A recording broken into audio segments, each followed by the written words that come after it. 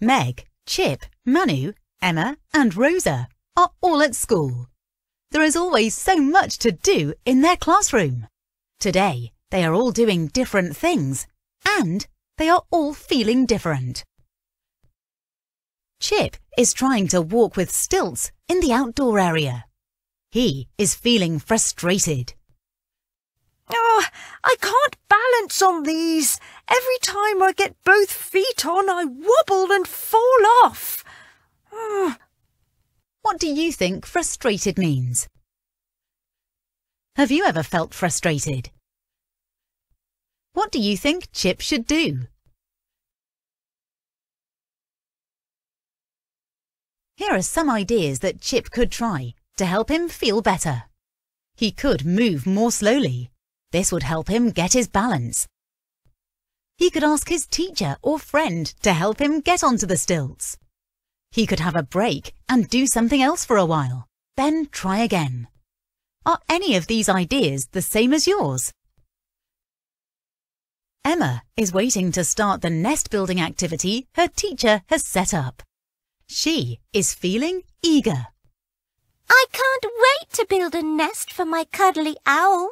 There are twigs and leaves and grass and feathers. It's going to be great fun.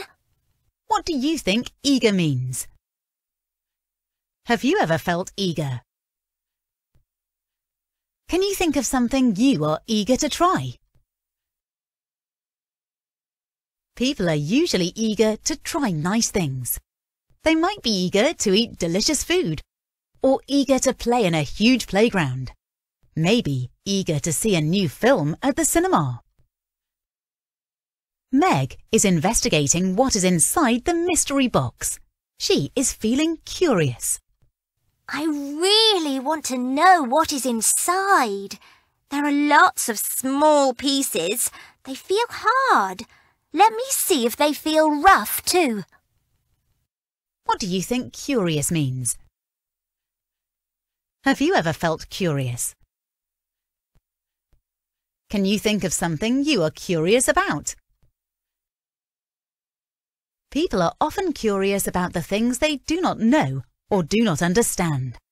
Lots of people are curious about the creatures that live in the deep sea, or what it is like in space. Others like to know how things work, what makes a clock tick, or how computer games are made. Rosa is threading beads to make a necklace. She is persevering. Some of the holes in the beads are very small and the thread is quite thick.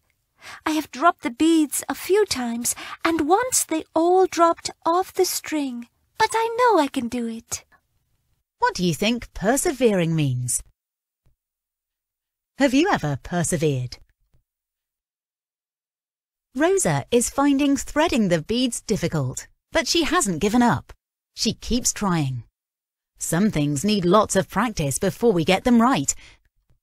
Activities such as playing a musical instrument, learning to swim, and learning how to write letters all take perseverance.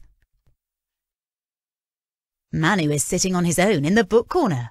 He is feeling downhearted. I don't understand why Rosa doesn't want to play with me. I want to play with her. We always play with the dinosaurs together. What do you think downhearted means? Have you ever felt downhearted? What do you think Manu should do? Here are some ideas that Manu could try to make himself feel better. He could ask Rosa why she doesn't want to play with him. Or he could find someone else to play with. Maybe he could play with the dinosaurs on his own. Are any of these ideas the same as yours? Can you explain what these words mean to your teachers or family or friends? Frustrated, eager, curious, persevere, and downhearted.